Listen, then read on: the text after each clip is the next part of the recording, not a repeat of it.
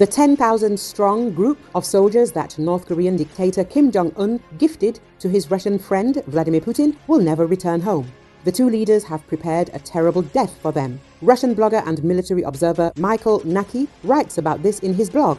He was interested in an article by the British publication Sky News about the transfer of North Korean soldiers to the Russian Federation, which said that the commanders of the Russian armed forces would have language problems with the newly arrived unit, and also that the group would not want to return back to the North Korea. Naki sharply criticized the article, expressing the opinion that the authors do not understand the realities of the war that Russia is waging against Ukraine. They are there in a tank. North Koreans will be used in the same way as prisoners, as cannon fodder to get from point A to point B. Whoever is lucky enough to survive, they will send the next group to gradually accumulate, and so on in a circle. In order to communicate, they do not need to know the language. They only need an index finger to show in which direction the meat should crawl. That's all. And yes, such tactics do not provide for the presence of survivors and the subsequent return to North Korea. This is a one-way road, the blogger wrote. It should be noted that according to the head of the Ukrainian military intelligence, Kirill Budanov, about 11,000 North Korean servicemen have already arrived in the Russian Federation, of which almost 3,000 are already heading to the Kursk region.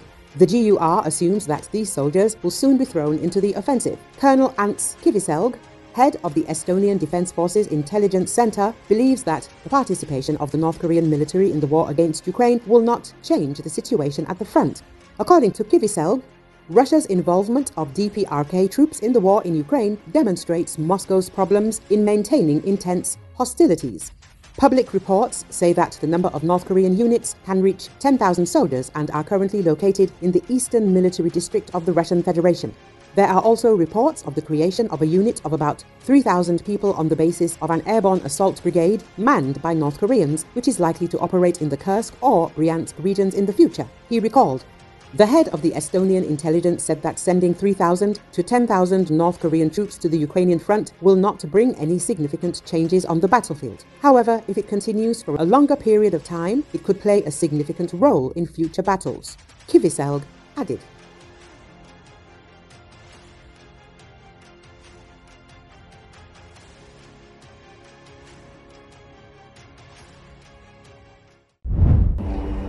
Special forces of Ukraine's main intelligence directorate have recaptured from Russian forces a key area, the village of Kruglyakhovka and its surrounding area, near Kupiansk city in the country's eastern Kharkiv region.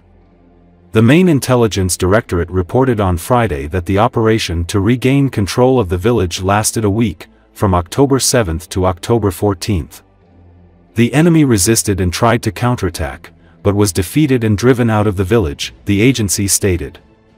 The village was recaptured as a result of joint operation by special forces of the Brotherhood unit of the main intelligence directorate under the Defense Ministry, with the support of paratroopers from the 77th Brigade. As a result of successful offensives launched by Ukrainian forces, the Russian army suffered heavy losses. More than a platoon of Russian military personnel was killed and captured, according to the agency. As a result of the operation, Russian troops were driven out of the populated area, and the routes of movement of the occupiers were mined. The news of liberation of Kruglyakhovka in Kharkiv comes as Russia has been making steady gains in the east of Ukraine. Earlier this week, Ukrainian President Volodymyr Zelensky pressed for immediate invitation for Ukraine's joining NATO.